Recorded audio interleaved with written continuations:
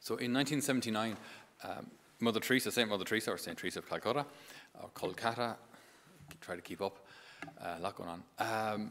St. Teresa received the Nobel Peace Prize in 1979, so quite a bit ago. And during her acceptance speech, she told the following story. She was in her convent there in Calcutta, as it was called at the time, and a man came to her to say that there was a starving family, a Hindu family, a wife and 8 children, or a mother and 8 children, and they were starving. They were destitute. So no sooner did Mother Teresa hear this than she gathered together a couple of measures of rice, and off she went to the family. So she arrives at this Hindu family, and she says, I have this gift for you. And the family are gracious, and they welcome her in, and they sit her down. And then Mother Teresa notices how the Hindu mom takes the rice, whatever it was, a couple of kilos of rice, she pours it out, she divides it in half, puts it into a bag, and leaves. And then comes back a short time later. And Mother Teresa just asks, well, sorry, can I ask, where did you go with the rice? And the Hindu lady answered, well, our neighbors are starving too. They're Muslim friends of ours. So I just gave half to them.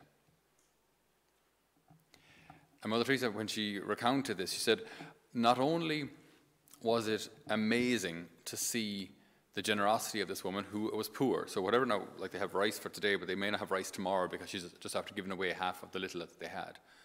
But so not only was she amazingly generous, not only did she had she learned how to love until it hurts, but the fact that this Hindu woman was aware in her own hunger and in her own suffering, she was aware of the fact that someone else was hungry and suffering. It's a bit like when we can be kind of oppressed by our own crosses and problems, we begin to see less and less of other people's suffering because we're so focused on our own.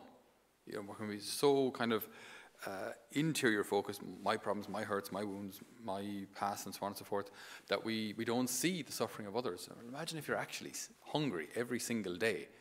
Your focus will be on, I have to fill the stomach, or the stomachs of my children, but the neighbours, they're not my responsibility. So Mother Teresa, she was just, I'd say, amazed, not just at the woman's generosity, but at the fact that she was aware that this other family needed help too, and then immediately acts. All of us have received so much from God.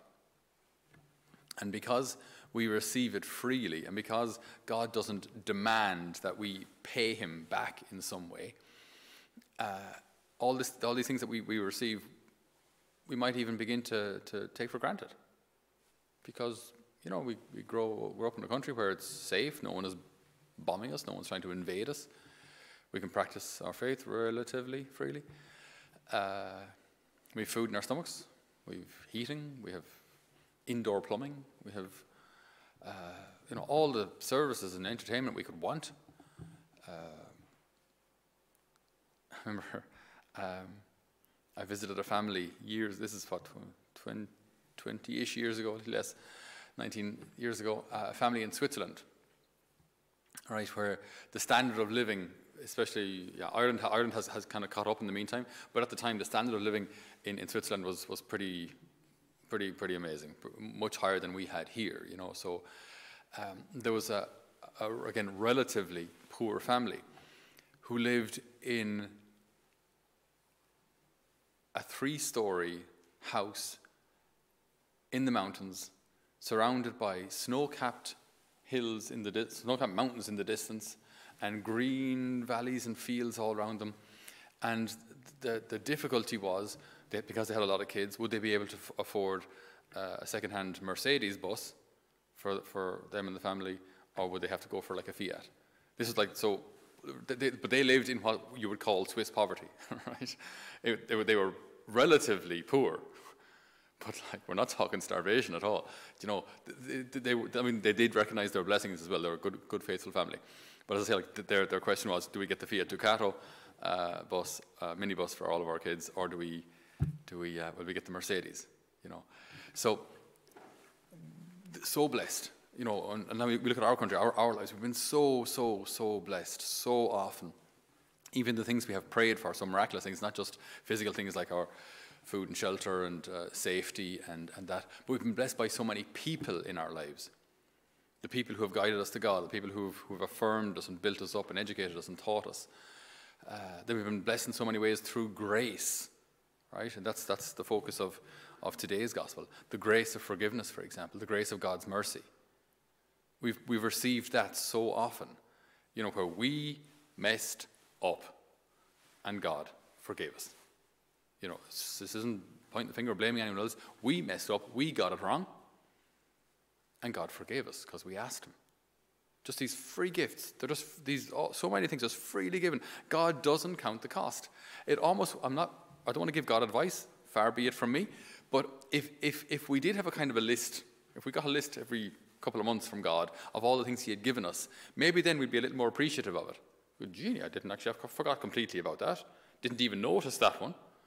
And there was confession, and then I received Holy Communion, right? Jesus' body, blood, soul, and divinity. On these occasions, obviously, for ourselves here, thank God it's daily. But just cheaper, there'd be pages of stuff.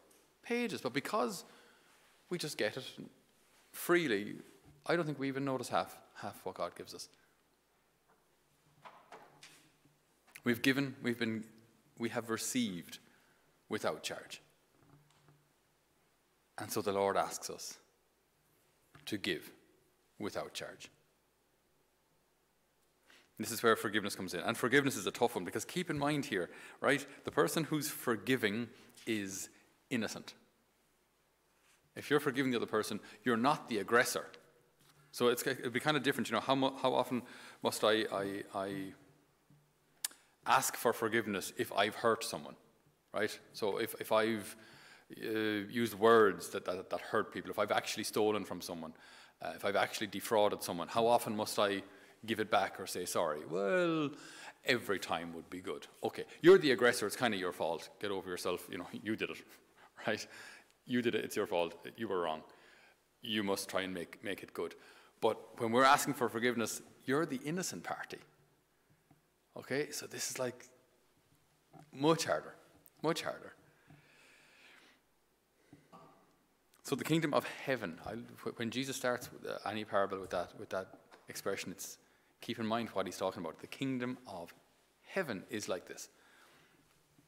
Maybe compared to a king who decided to settle his accounts with the servants. When the reckoning began, they brought him a man who owed 10,000 talents. Keeping in mind, a talent was about 33 kilos of silver, in or around-ish a man's wages for a year.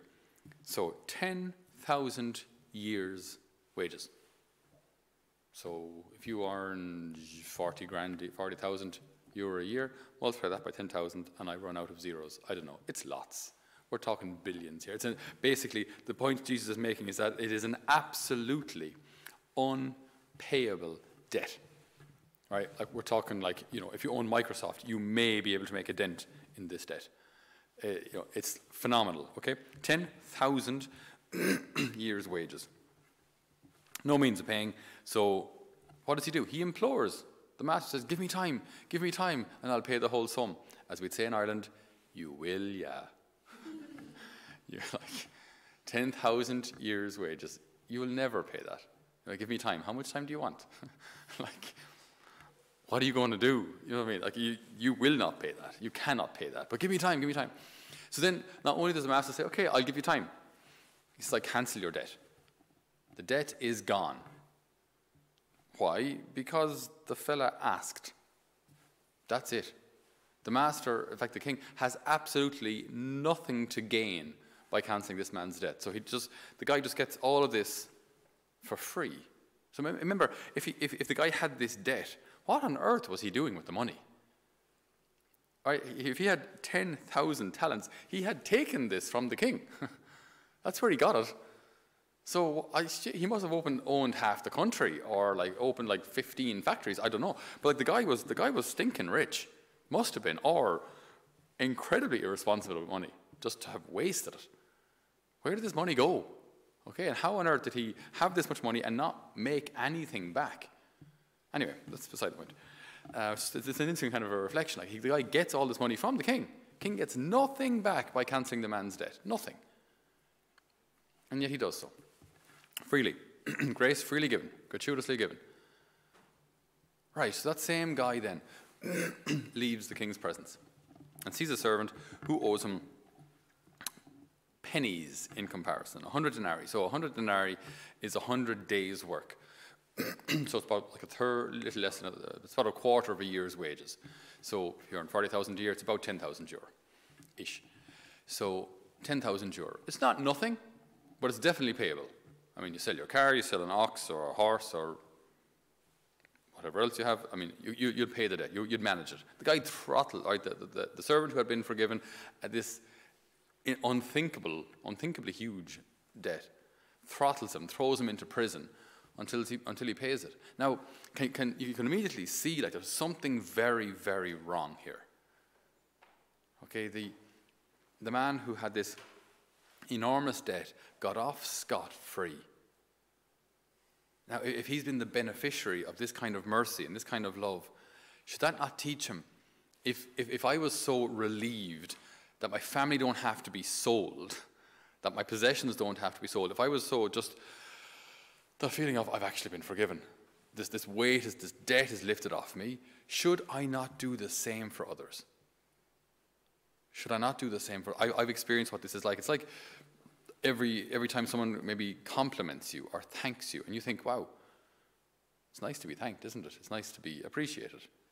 And then someone serves you your tea, and you're like, get out of my sight. You know, but sorry, you know what it's like to be thanked, and you know it feels good, so do that to someone else in turn. You know, you've been the beneficiary of someone's gratitude, do the same. Do the same. So, anyway, the king sees this injustice and calls the first servant to task on it. You wicked servant, I cancelled all that debt of yours when you appealed to me. Were you not bound then to have pity on your fellow servant, just as I had pity on you? He's talking to you and I. The Lord is talking to you and I. We have received the Lord's mercy so often. We've received the Lord in the Holy Eucharist so often. We've received so many also physical blessings. Look around us. We live in a mansion here. Food in our stomach, and we've so much food in the fridges that they're bursting. Thank God. We've been so blessed. So are we not bound then to show the same kind of love, the same to be as giving with others, to be as forgiving towards others in the same way that we have been forgiven? I wouldn't recommend this, but imagine if you had a t-shirt, and on your t-shirt were written all of your sins. So everyone would see you go, oh, Jenny. Right? And they're there, just all written there. I think it would kind of humble us, no? I think when you'd meet someone, you'd be kind of, just you know, you wouldn't want people to see them. Like they're there anyway. They're on your soul anyway. But the fact that other people would see them kind of listed. Father Paul, the founder of my community, told us years ago. He said we should live our lives as if everyone knew our sins, because that'll keep us humble. If everyone knew what we confess, that's why it's such a privilege to be a priest, like, because you do actually see what people are like and what they struggle with and how they fight so bravely so often to overcome their difficulties. Very often as a priest, actually, it's humbling to hear people's confessions and to hear, as I say, how bravely they strive for sanctity. But if I were to live knowing that everyone knows my sins, I think I would live a lot more humbly. To never feel like I can point the finger at the infidels around me. We have received at our charge. We must give without charge. We have been forgiven. We have been shown mercy. We must forgive and show mercy. Lord Jesus, make us merciful as you are merciful. Raise our hearts and minds above the injustices that we have experienced, that we may live like you, that we may live with hearts full of love, that we might recognize those who suffer around us, that we might recognize their needs. And Lord, as we have been blessed, may we be a blessing for others. Amen.